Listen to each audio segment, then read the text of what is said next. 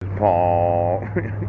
I was just looking at this nation, a country. Oh, a body politic. A people united under the same government and laws. A country occupying a certain. No, it sounds dumb, okay? These laws that are not applicable to every citizen of the nation. You said that I was the defendant when the people of Guam said I wasn't. You said I was the respondent without any due process of law. You said that I was the restrained without any actual notice of court hearings.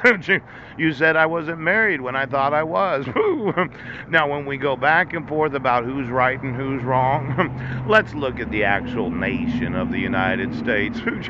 Those individuals that they call the people of the United States, you thought you'd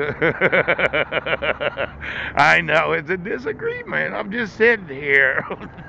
But when I actually am able to sue all of those in law enforcement, attorneys, oh, you have an attorneys that are employed at these stock markets? Why don't you get me their bar association? The stock markets, you do have employees that are attorneys. Why? Oh, you do. You have some sort of agreement with those that trade on the stock markets that any attorney that happened to be an attorney oath that had sworn that they would support the laws of their individual states in the United States. Is that right? There's attorneys employed at stock markets. Good for you. Good for you.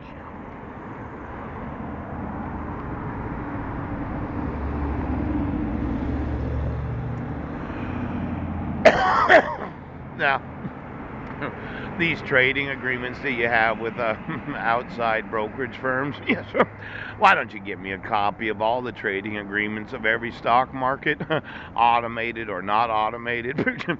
I just wanted to know, okay, do attorneys, they make these contracts, where do you have to sign them or you don't? Everybody gets a contract and nobody's